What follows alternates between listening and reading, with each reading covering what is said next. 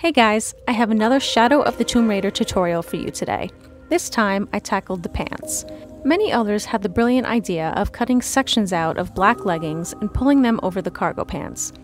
But because the pair I chose was kind of baggy, I tried something different.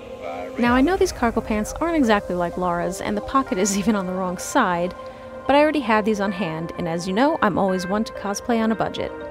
So you'll want to try the pants on and mark above and below the knees. Use the Shadow of the Tomb Raider gear guide for reference. Then trace it out all around the leg and up the inseam. To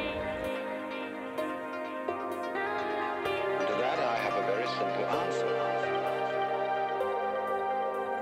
Reality itself is not a concept.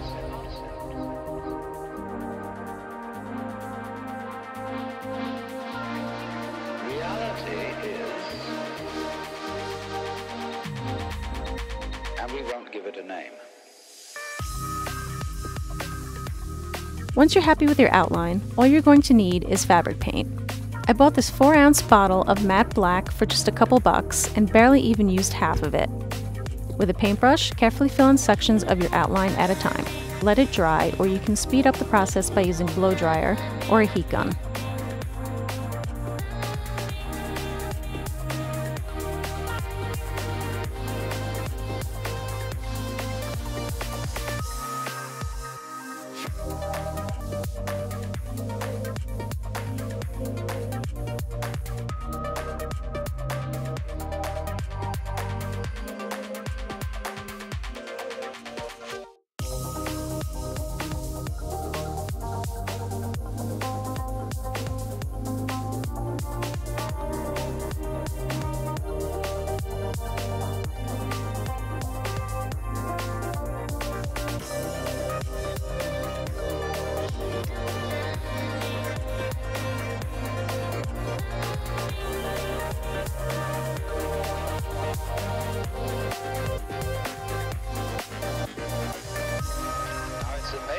What doesn't exist in the real world? There aren't any things, nor are there any events. It is a marvelous system of wiggles. Our basic inseparability from... I did the same thing for the section at the hip.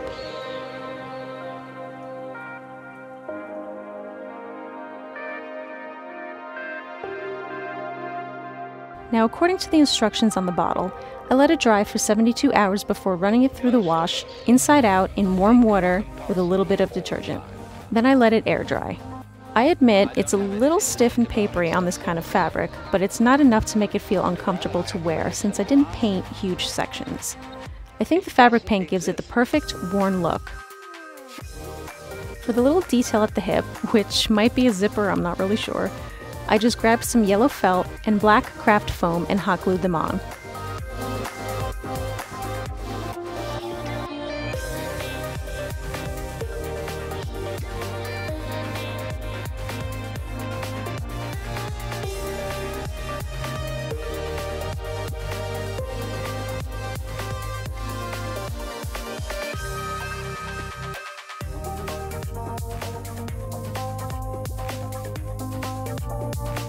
My pants had these straps on the inside of the legs, so I removed those and the small buttons near the ankles.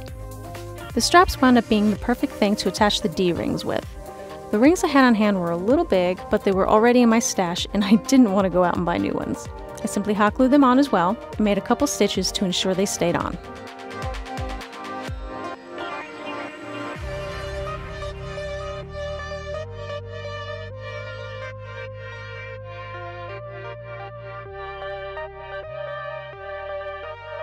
Now, how do you feel?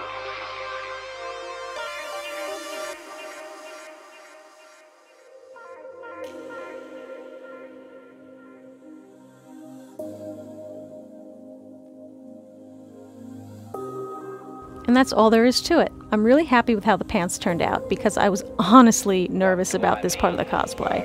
It was a bit tedious to create, but it was very easy and cheap.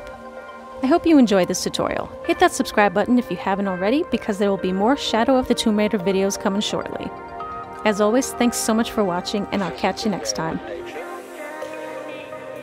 A spiritual world.